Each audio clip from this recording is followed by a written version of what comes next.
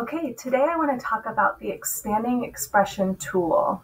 And this is a tool that is used to do exactly what it says, expand expressions.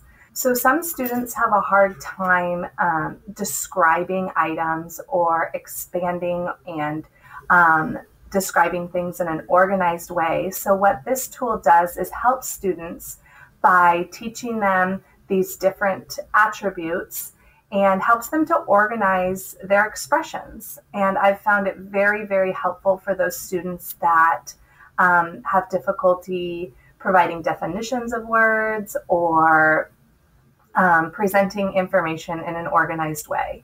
So there's a little song that goes along with teaching this, and it goes, green group, blue do, what does it look like? What is it made of? Pink parts, white where, what else do you know? So first you're just going to teach all of those attributes and what does that mean? What does a group mean? What does a category mean? Blue do, what do you do with it? Eyeball, what does it look like? What is it made of? What are the parts of it? Where do you find it? Where do you see it? Where do you use it? And then what else do you know? So first what I do is I start out by just having students define basic objects. So for example, if I was going to have them define or describe an apple, I might say, I want you to tell me as much as you know about an apple, but let's go through each different attribute. So what green group is it in? An apple is a fruit. What do you blue do with it? You eat it. What does it look like? What eyeball, what does it look like? It's round. It's hard. It's red. It can be green. What is it made of? It's made from a seed. What pink parts does it have?